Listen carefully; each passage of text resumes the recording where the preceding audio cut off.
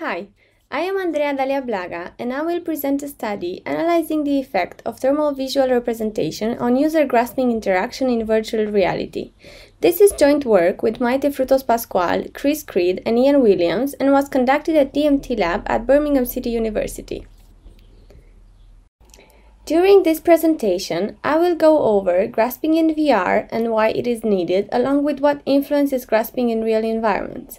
Further, I am presenting current work in providing thermal haptic feedback in VR, as well as the alternative of using visual cues to induce haptic sensations.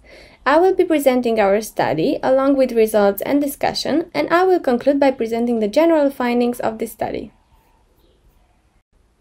Immersive technologies are rapidly emerging, with virtual and mixed reality applications changing the way people interact with the digital world.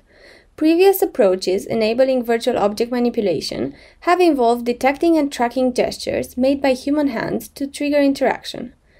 However, when realistic interactions are required, such as in training and simulations, gestures can be limited and a more natural interaction is required.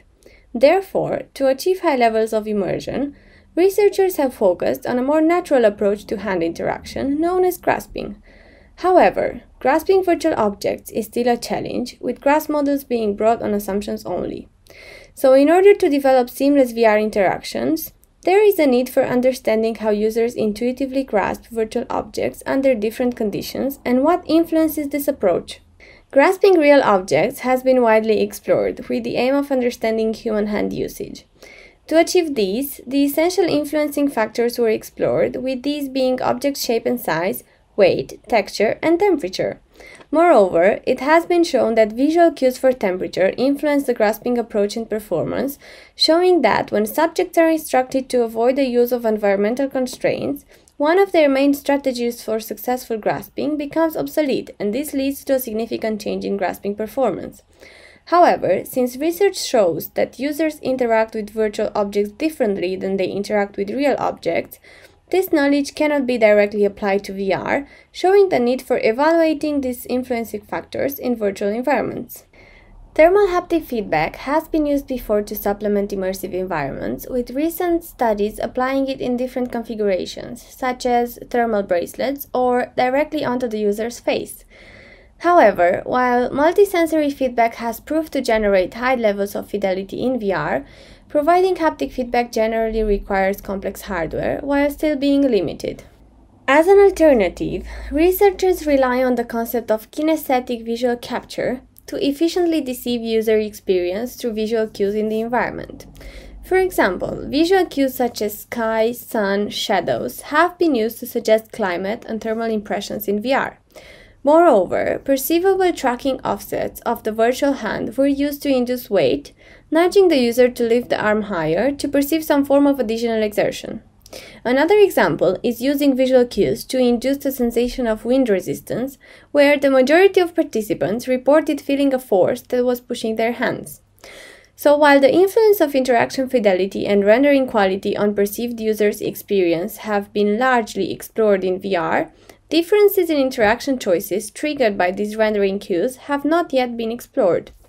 To address this, we present a study analyzing the effect of 3 thermal visual cues, 4 contextual information conditions, and 2 hand representations on 50 participants' approach to grasp and move a virtual mug.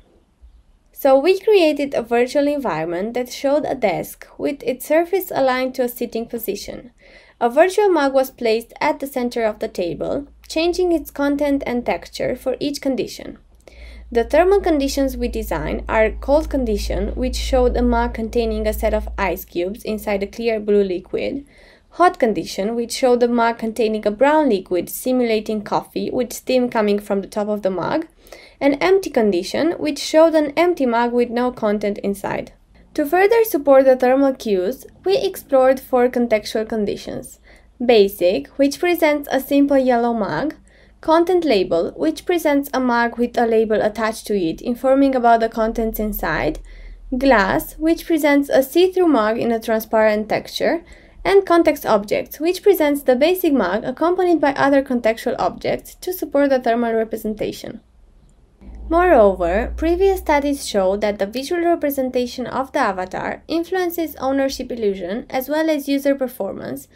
Therefore, we explore two visual representations of the hand used for interaction, abstract and human, to understand if the visual representation of the hand has an effect on grasping approach in VR. So for each thermal condition, empty, cold and hot, we represented 4 contextual conditions. As shown in this figure, basic condition presents the marks, with the only visual difference between them being the thermal cues. Label condition presents each thermal representation of the mug with a label attached to it. Glass condition allows the user to see the content of the mug through the mug itself, mimicking a glass texture. And context objects condition presents the basic mug and accompanying objects such as empty bucket for empty condition, ice bucket for cold condition, and coffee espresso machine for the hot condition. These solved conditions were replicated for each hand representation, resulting a total of 24 tasks to be performed during the user study. For building this environment, we used an Oculus Rift DK2 with the lip motion hand tracking device and a Logitech webcam mounted on the front of it to track and record participants' hand at all times. The system was developed in Unity using C# and the lip motion SDK. Further, we recruited 50 right-handed participants with normal visual acuity to perform the user study, where each of them performed 24 tasks in total.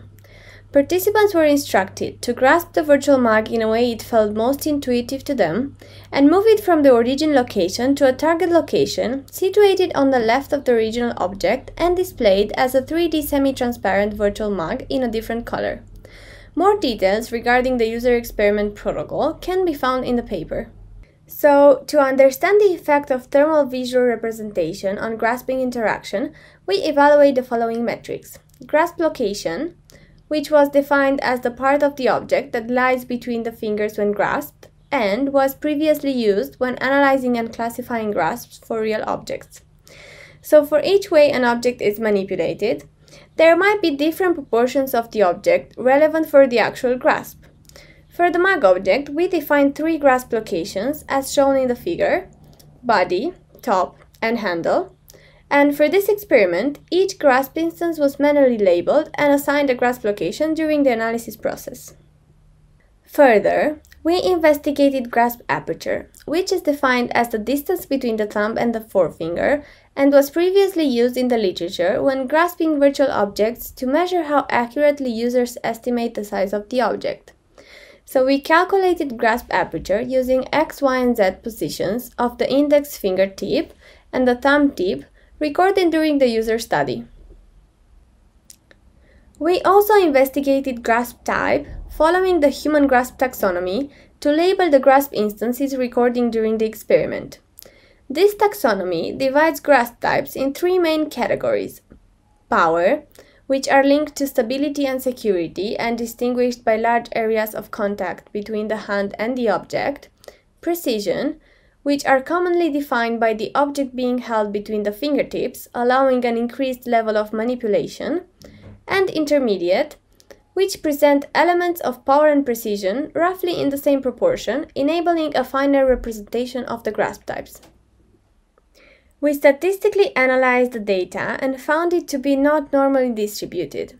Further, we tested for significance between conditions and the metrics described before, using a non-parametric Friedman test, and reported 95% confidence intervals and pairwise effect sizes. So the proposed hypotheses are as follows: the thermal visual cues of the object have an effect on the grasp metrics, and the visual representations of the hand have an effect on the grasp metrics. To understand the effect of thermal visual cues on grasping interaction, we present a comprehensive analysis of metrics differences between visual thermal cues for all environmental conditions and each hand condition. Concerning grasp location, we identified that for hot and cold conditions, participants predominantly used the handle to grasp the mug, while for the empty condition, grasp location varied between body, top, and handle. This shows that visual representation of content inside the mug influenced users' choice of grasp location. Further, we investigated grasp aperture differences between conditions and found that participants grasped the virtual mug with a smaller grasp aperture in the hot condition compared to cold and empty. These instances were predominantly located around the handle of the virtual mug, showing that the size of grasp location had an influence on grasp aperture when interacting with virtual objects. This correlates to findings from grasping real objects research, where the aperture of the grasp is primarily influenced by the size of the grasp location. Next, we report on grasp types for each of the 3 grasp locations, and we identify that for body and top grasp locations, users predominantly chose power grasps, while for the handle, users' choice varied between power and precision. These findings illustrate a strong functional correlation between the shape of the grasp location and the manner in which it is generally grasped by the hand, which has also been shown in real object grasping. Looking at the effect of hand representations on grasping metrics, we found that when comparing between conditions, effect size was generally smaller for the abstract hand than for the human hand. However, there were no significant statistical differences between hand representations for grasp data. Yet, we identified that participants chose a power grasp when using the handle in 80% of the instances with the human hand and only 69% of the instances with the abstract hand, showing that users intuitively performed a grasp that could normally hold a heavy object more often with the human hand than with the abstract hand. A more detailed statistical analysis for visual thermal cues, environmental conditions, and hand representations is presented in the paper. To conclude, during this study, we found that users predominantly grasped the handle for the hot and cold conditions, showing that visual thermal feedback had an influence on grasp location. We also identified that a smaller grasp aperture was used when grasping the handle of the mug, showing that grasp location influenced grasp aperture. This is consistent with real object grasping literature, showing that the characteristics of object grasp influence grasping approach in virtual reality. Finally, users presented a higher density of precision grasps in the handle area, showing that grasp location influenced grasp type and suggesting that the perceived temperature of an object had an effect on grasp type choice. These insights should be considered for interaction virtual object design in VR environments where the user needs to manipulate thermally variable objects. While future work could analyze other virtual objects or thermal cues, our findings present the first study into understanding the influence that visual cues have on user grasping in VR. Thank you for listening.